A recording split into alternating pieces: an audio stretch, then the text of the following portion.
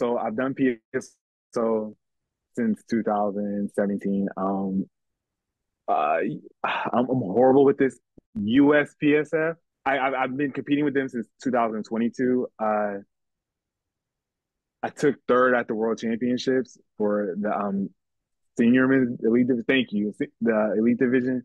I competed at, and I wish they would bring this back. Mr. Pole Dance America. That was, oh, I had so much fun at that competition. I love that competition so much. I like every now and then I'll go back to the page and just be like, get this going one more time, please. So I did that. I did the Georgia Pole Fitness Classic. I wanted to do Arnold. It's just like my schedule never lined up with it. And I two things I really want to do is dance filthy.